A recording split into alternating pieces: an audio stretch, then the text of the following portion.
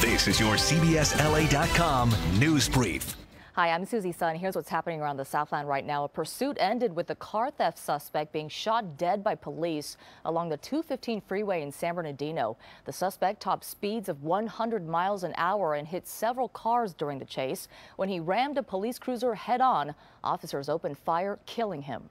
This local music teacher is accused of watching child porn in his classroom. Michael Duffer was arrested yesterday. Authorities say the principal at Vista Verde Elementary in Victorville saw Duffer partially undressed in his room watching the video. Duffer also teaches at Heritage School in Phelan and Wrightwood Elementary in Wrightwood. Police in Desert Hot Springs found these war medals after stopping 2 women in a stolen car. The medals are from the Vietnam War era. They include a Purple Heart and Bronze Star. Police hope to find whoever the medals belong to. They say the car was stolen in the Coachella Valley.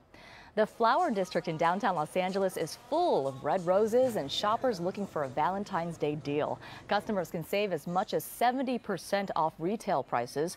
The California Flower Mall will be open until 6 o'clock tomorrow night.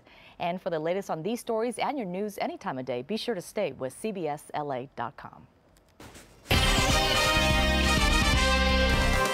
Hello, I'm CBS meteorologist Rich Fields. Another beautiful day in Southern California, and it's going to continue for the Valentine's Day weekend. We actually topped out downtown today, 88 degrees, 19 degrees above normal for this time of the year, and lots of sunshine. Clear skies overnight tonight, 55 for the overnight low. Here's a look at your extended 7-day outlook, which includes your Valentine's Day. 84 downtown tomorrow, beautiful along the coast. 79 at the beach, 84 for the valleys and IE. Still pleasant Sunday.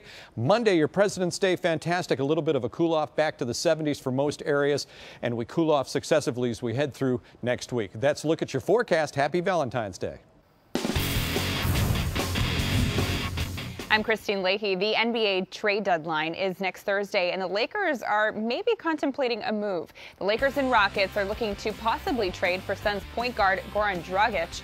The Lakers could offer a max contract to Dragic of 4 years, $80 million.